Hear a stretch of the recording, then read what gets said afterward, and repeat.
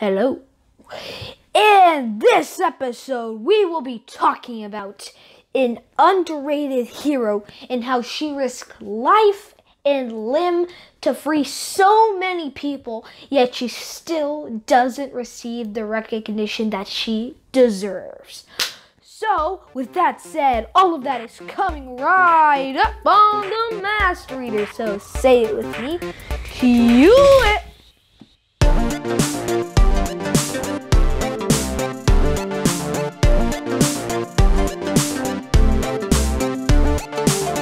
What's up, gamers and book reviewers and people who just love to read? How are y'all doing today? My name is The Master Reader, and I will be doing one of my book reviews today. Today, in specific, there's been a lot happening with the world.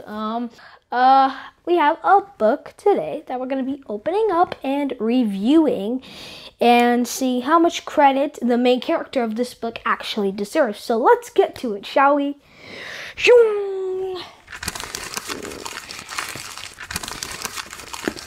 Let's see. How did I drop that? What is it anyway? Hold on a second. Let's see. Oh, this is a ball. Well, you don't need 100 IQ to figure out that this is a ball, but, yeah, unfortunately, it's not what I'm looking for, so let's just bounce that over. Let's just forget that and try to find the book.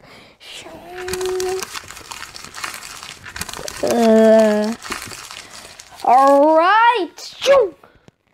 Let's see. Oh, yes, we found the... Oh, you saw the back already, didn't you? Ladies and gentlemen, written by Robin S. Doak. This is Harriet Tubman. Well, actually, the real title is A True Book About Harriet Tubman. So let me start with the fact that this book is small, but it actually contains a lot of facts and about Harriet Tubman, obviously, and her life and what she did that was really so important and that should have given her a lot of recognition. So this story of her life begins around 1820 or 1822 because that's when she was born.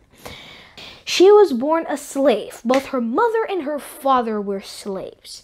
And one day she got, when she grew up, she managed to escape slavery. Unfortunately, other people were obviously still being enslaved. And they treated slaves very harshly back in the 1820s and back in the 1800s in general. They treated slaves very badly. Slaves are people who were bought by owners of plantations and farms for the slaves to work for them. And they usually treated the slaves very harshly. Sometimes the slaves were even killed by owners who were really cruel and ended up whipping them too much because they didn't even do anything. And then they got punished so badly that they ended up dying from fatal wounds. That sounds horrible. I don't think I should have said that. But after Harriet Tubman escaped, she came back and ended up freeing a few more slaves. Because of that, she ended up getting noticed by another group, and she officially became part of this organization that was set on freeing slaves. She kept doing this for a while, and after she died, they figured out that she took 12 trips from all of the places in the South, all the way to Baltimore, Maryland. She took the exact same trip 12 or 13 times, and she ended up freeing about 70 slaves. And this is incredible. While Harriet Tubman was freeing slaves, a war ended up breaking out in the United States over slavery. This was the first and probably the only time this has happened in the history of the United States, where a certain part of the United States fought another part of the United States. So it was called a civil war. And the war was about slavery, obviously.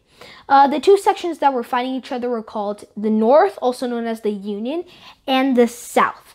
The South supported slavery. The North wanted to end it.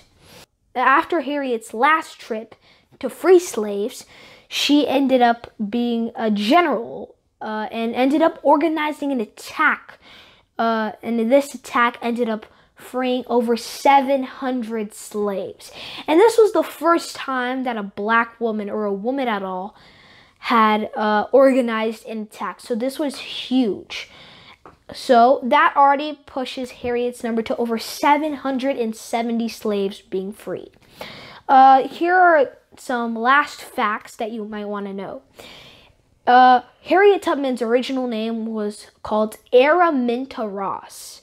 Her mom's name was Harriet, so while she was a slave, she changed her name to Harriet Ross. In the middle, between her being a slave and her escaping, she ended up marrying a man named John Tubman. She adopted his last name, which means instead of being Ross, her name is now Tubman, and that is how Harriet Tubman was named. The last fact, even after everything that Harriet Tubman did, she never got a Congressional Medal of Honor, which is award that they give out to heroes in the United States. So that is really, that kind of brings a argument that Harriet Tubman is underrated. They aren't talking about her as much as they should do.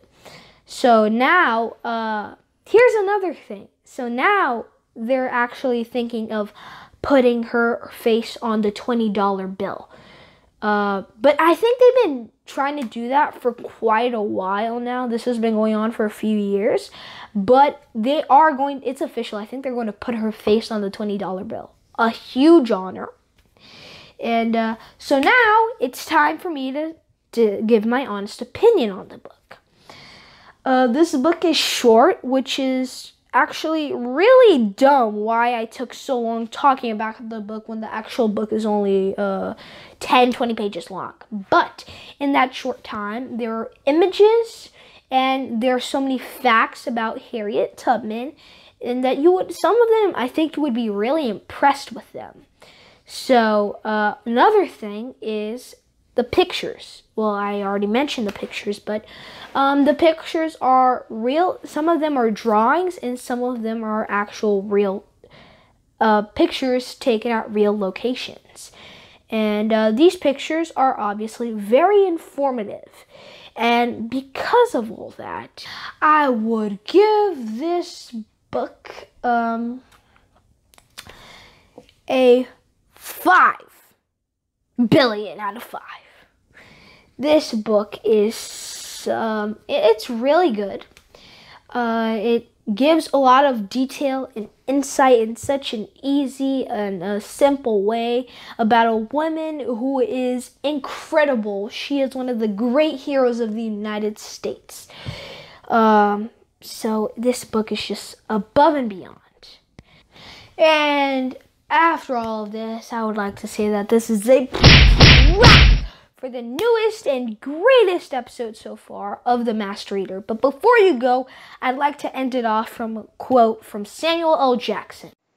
Black lives matter. We're not saying they matter more. We're just saying they matter. And I'll see you next week.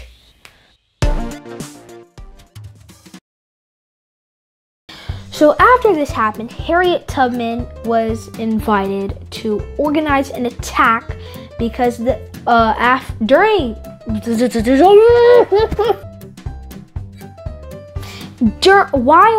Harriet Tubman was free. Okay, stop. Okay. And how she risked life and limb to. Oh my. No. Okay. Let's do this again.